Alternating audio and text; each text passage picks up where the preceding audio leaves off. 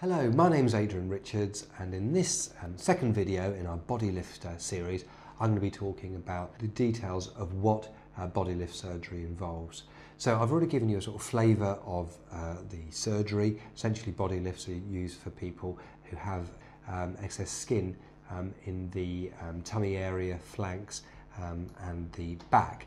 And the difference between an extended tummy tuck and a body lift is in a body lift, the skin excision goes right the way through to the back, so it will meet at your spine area, whereas an extended tummy tuck, it's just going to stop in this sort of region on your lateral flanks. So first thing you need to consider is, are you suitable for surgery? And perhaps what I would advise is really to do some research, look at before and after pictures, perhaps go on forums, find out how other people have gone on with their surgery. Then you need to schedule a consultation with a surgeon who specialises in body lifts. Not all plastic surgeons will specialise in body lifts. It's quite a specialised procedure, and not all surgeons perform this type of surgery. So try and find a surgeon who does specialise in this and schedule a consultation with them. Questions it's important to ask are how many of these procedures they perform, what the results are, can you see before and after pictures, can you talk to someone who's had the surgery before under their care, and that will give you the best idea of the type of results, recovery that occur following this procedure. You also need to think about the exact type of body lift procedure, where you would like your scars. We do tend to try and keep the scars quite low now, so they will be concealed by sort of bikinis, swimwear, underwear.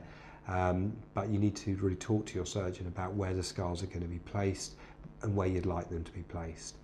The other thing is, are you considering inner thigh lift during the procedure? This can be performed, and this aims at lifting up that skin on the inner thighs, lifting and treating your thigh area. You can also have liposuction of the mons pubis, which is the area in the centre, the hairy area of your pubic area. That can be reduced in bulk and also have liposuction. So there's lots of different variations and subtleties that you really need to talk to your surgeon about. And what I would advise is really to look at lots of pictures about the different variations, discuss exactly what your surgeon's planning, where the scars are going to be, which areas are going to be treated. Are you going to have a pubic area treatment?